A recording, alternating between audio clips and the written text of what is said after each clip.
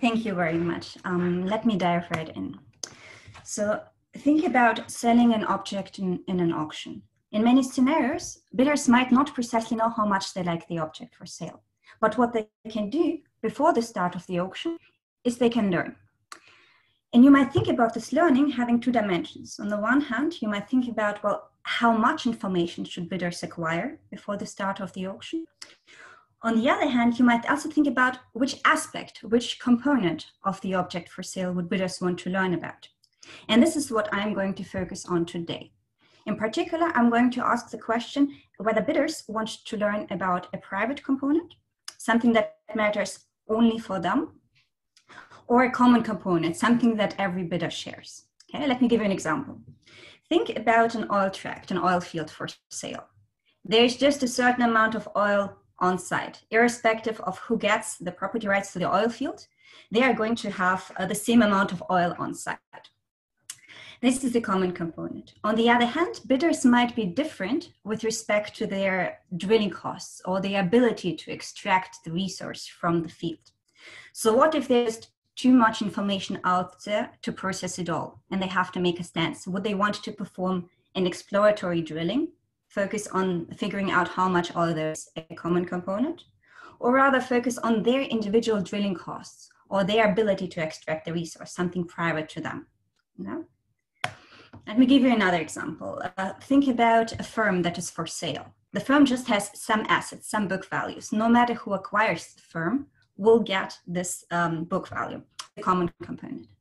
But firms might be different in their overlap in research and development, some kind of synergies that they have with the firm for sale, a private component. So what if in order to do diligence, there's just too much information out there to process it all, and they have to make a decision what to focus on? Would they want to focus on the common component or the private component, like their individual synergies? And you can see here how the value of learning about one or the other is going to depend on what my opponent does, what the other bidder is going to do, as well as on the choice of the auction format, on the mechanism with which this object is sold. Okay?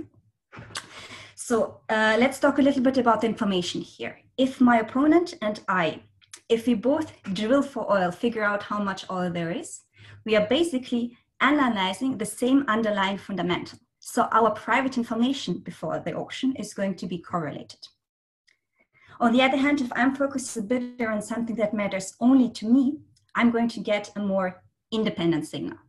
So the degree of correlation in private information is going to be endogenously determined by what bidders learn about. And as a consequence of this, the winner's curse, the degree of the winner's curse is going to be endogenously determined.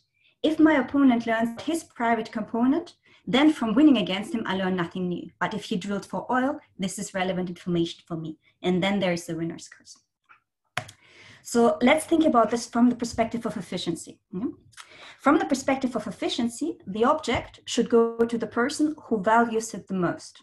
Who is that? Well, the person with the highest private component, because every bidder shares the same common component. So from the perspective of efficiency, bidders should not waste their resource learning about something that is irrelevant for the efficient allocation decision. They should rather focus on their private components, something that would be relevant for efficiency. From the perspective of the bidders, though, that's not necessarily clear that this is what they want to do. By learning about something that the other person learns about, bidders can have correlation in private information, coordinate their strategy depending on the auction mechanism, and somehow maybe protect themselves against the winner's curse. So there's a possible tension here between efficient learning, namely about the private component, something that matters only to the bidder themselves, and individual incentives, which is not yet clear ex ante in which direction it goes and might depend on the auction format. And this is what we're interested in today. All right, let me give you a preview of the results. Let's assume that learning basically about both components is equally informative. I'm being vague here. What I want to say is that I don't want a bidder to choose learning one or the other just because the information is so much better than about the other component. Let's assume that no matter what you learn about, overall it's more or less the same informativeness to you. And I'm going to be more precise later on. Then, in second price auction, bidders are only going to learn about their private component. There's not going to be any correlation. Bidders will choose the least degree of correlation available to them. And this is good news for the second price auction, which will be the ex-ante efficient auction format. I won't have time today to talk about the first price auctions, but there in the paper you can see how the effect there goes a little bit in the other direction. So there's the force pushing bidders towards learning about the common component, pushing them towards more correlation. And in the paper, I show that no robust equilibrium is going to be efficient. All right. Before I go into details of the model, let me give you a little bit of general intuition. Do the following experiment of mind. This is a trick that I'm going to be exploiting in the paper. Let's assume that both bidders follow some symmetric bidding function. The higher the signal, the higher they bid. What is the effect of more or less correlation on their expected payment? In the second price auction, what do you pay conditional on winning? Well, you pay the second lowest bid, right? So in the second, under perfect correlation, if both bidders are using the same bidding function, conditional on me winning, I pay the bid of the other person. Under perfect correlation, this is precisely my bid. The lower the correlation, the more independent the bids become, the lower my payment conditional on winning. What I'm describing here to you is that conditional on winning, you're paying the second order statistic of the bids. The lower the correlation, the lower a second order statistic of the bids. This is an effect that I'm going to exploit in the construction of equilibrium. In the first price auction, what do you pay conditional on winning? Well, you pay the first order statistic of the bids. The lower the correlation, the lower the first order statistic of the bids. All right, so this has nothing yet to do with the winner's curse or any expected gain, and this is something that I'm going to show you in more detail in the model. Let me dive right in. So we have one object for sale, and there's no reserve price. There are two risk-neutral bidders indexed by I, and each bidder has a two-dimensional type. Each bidder has a common component that is the same for both bidders, and a private component, TI, that is individual. So all the components are drawn IID from the uniform distribution on 0, 1. In the paper, I allow for more general utility functions. For today, let's keep it simple. The total value of the object is simply the sum of the common component plus the private component. For so today, literally just any value between 0 and 2. All right, that's the setup. Common component S and the two private components T1, T2. Now, one slide abstractly about the information. All the components are initially unknown to all bidders, and bidders face a learning decision.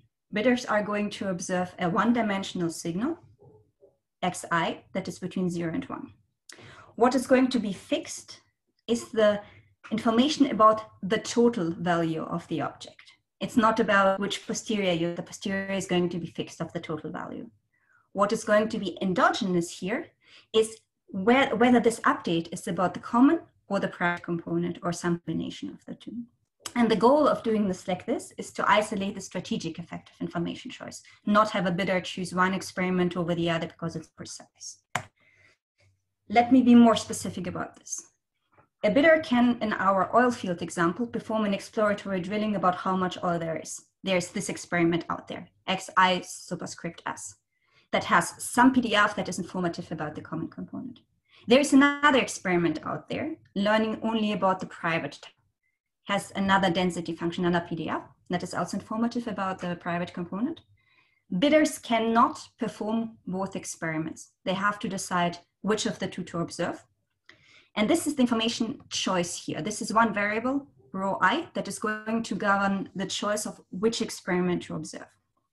So if bidders choose rho I equal to 0, that means they only learn about their private component. This is the only experiment realization that they're observing.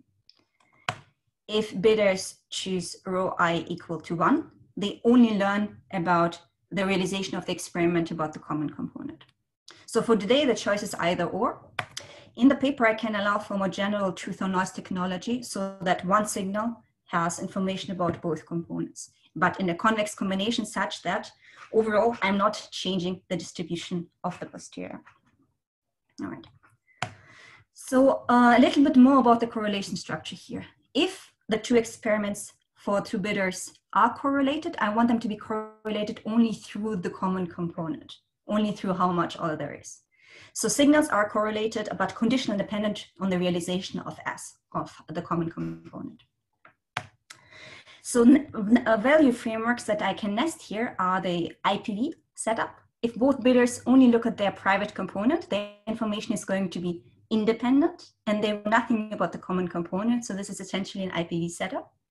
If bidders both learn only about the common component, only about how much oil there is, this is the classical pure common value case, right? The information of one bidder matters equally for him as it does for the other person. And then you could think about more general interdependent value framework for interior information choices. All right. And this is an endogenous decision as a function of the information choice. We already talked about that both experiments give the same posterior distribution. Just one additional assumption that I need is a monotone likelihood ratio property, which basically says high states go together with high signals, low states go together with low signals. So a strong positive correlation notion. Okay. Let me briefly go over the timing. The auction format is announced, all the components are drawn, and then bidders decide without observing their components what to learn about, their information choice, row 1 and row 2. And they are going to observe the realizations of their experiments thereafter, and the auction takes place. Two things that are crucial about the way that I set up the model. First, there's a commitment to a mechanism, to an auction format, and only then information choice, because that's what I'm after. Which auction induces learning about which aspect? And information choice is covered in the sense that a bidder has to choose what to learn about and how to bid without knowing what the other person learned about. So deviations of the equilibrium in information choice are not going to be observable. All right, this is the time. Due to time constraints, let me skip most of the literature and just mention that I'm building on the interdependent value framework from Milgram and Weber for their seminal work from 82. People have been asking the question of how people learn in auction environments for so many papers, for example, the paper from Persico, which is probably the closest to mine. The difference is that most of those papers ask the question of how much information about a given component people acquire, bidders acquire, and how much in the sense of Blackwell sufficiency or accuracy or effectiveness from Lehman. On the other hand, I'm not fixing a value paradigm like IPV or interdependent values, and rather it's not about how much information, but about which aspect bidders learn about that, and where I differ from the literature. All right. Now let's discuss the second price auction in the remaining time that I have. So this is a standard second price auction with no reserve price and equal typing rules, so everything is standard. The class of equilibria that I'm after, that I'm admitting, is pure strategy based Nash. I want bidders to choose a symmetric information choice strategy, and I want bidders to use symmetric pure increasing bidding functions that I'm denoting by beta, 2 for second price auction. All right. The main theorem for the second price auction is that in any equilibrium, information choice is unique. Bidders will learn only about their private components, and such an equilibrium, in fact, does exist. This is good news for the second price auction. We get an ex-ante efficient outcome, right? Bidders are not wasting their resources on a component that does not matter for the efficient allocation decision. There are two aspects here. There's the existence that is more or less straightforward, and the uniqueness that I'm going to exploit next. Just one sentence about the existence. If my opponent learns about his private type, no matter what my information choice is going to be, I'm going to get independent information from my opponent. There's nothing about correlation that I can do because he learned about something that matters only to him. And no matter what I learn about, I get the same overall information. So it's payoff relevant what I learn about.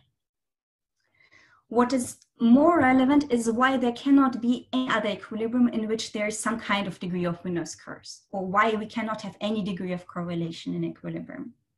And this is what I'm going to discuss in the remaining time that I have. So why can't it be that both bidders figure to the drill for oil, want to figure out how much oil there is, learn only about their common component? What goes on in an argument like this?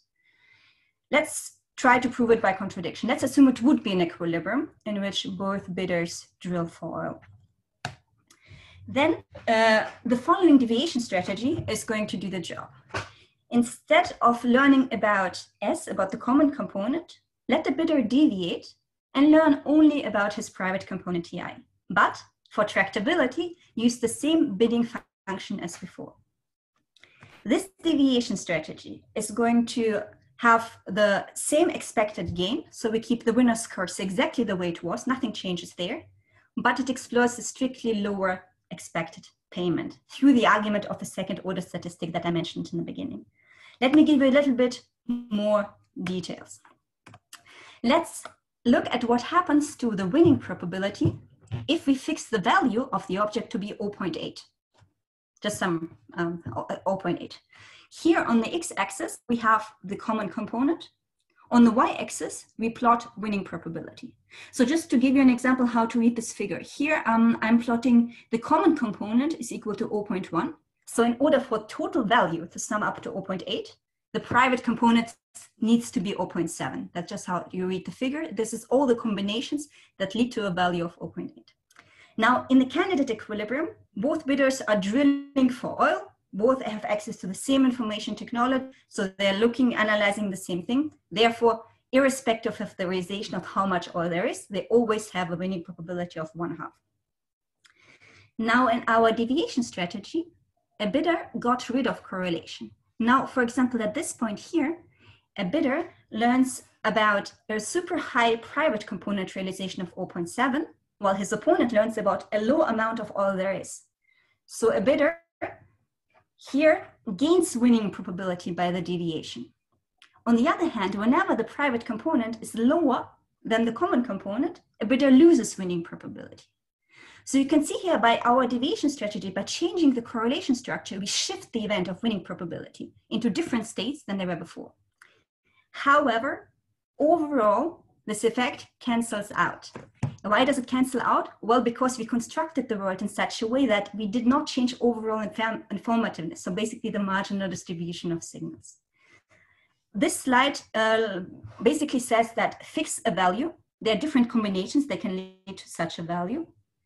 And overall, for every pointwise value, winning probability does not change. But because for every value you're winning with the same probability, your expected gain is the same with this deviation strategy, and therefore also the winning probability. So this argument just said, if we play our deviation strategy, nothing happens on the expected gain part. What about the expected payment conditional on winning? Conditional on winning, a bidder pays the second order statistic of bids, right? And this is the simplest argument for two bidders to show that with the deviation strategy, this is how the second order statistic looks like. With the candidate equilibrium, this is how it looks like. You can see here how you can apply Cauchy-Schwarz and immediately see that one dominates the other in the first order stochastic dominant sense. With other words, that's the argument that the lower the correlation, the lower the second order statistic of bids, the lower your expected payment conditional on winning. Okay. And so this just basically killed our deviation strategy, not deviation strategy, sorry, candidate equilibrium. There's a way, whenever there is correlation, to decrease correlation, learn about something else, but find a bidding strategy such that you keep the winner's curse exactly what it is, get the same expected gain from deviating, but through lower correlation, have to pay strictly less. And this argument not only holds for this extreme information choice, but also for any intermediary correlation that I'm allowing in the model. And so therefore, when there is any degree of correlation in a candidate equilibrium, this candidate equilibrium can be broken. In the remaining seconds that I have, let me just sum up. The question was, if there's too much to learn about, what would bidders want to learn about, common or private component? And the answer in the second price auction was that bidders only learn about their private component in any symmetric equilibrium, and we get IPV endogenously. There are more results in the paper about other auction formats, first price and some about the all-pay auction. Let me end on a more general note. I think the question of information choice is an interesting one in a variety of setups. So you might think in a strategic environment, for example, of voting, optimal mechanisms, public goods, and so forth, that if there's more than one thing to learn about, it becomes a strategic decision based on the mechanism, what to learn about. And I'll be happy to talk about this more later on. Thank you very much.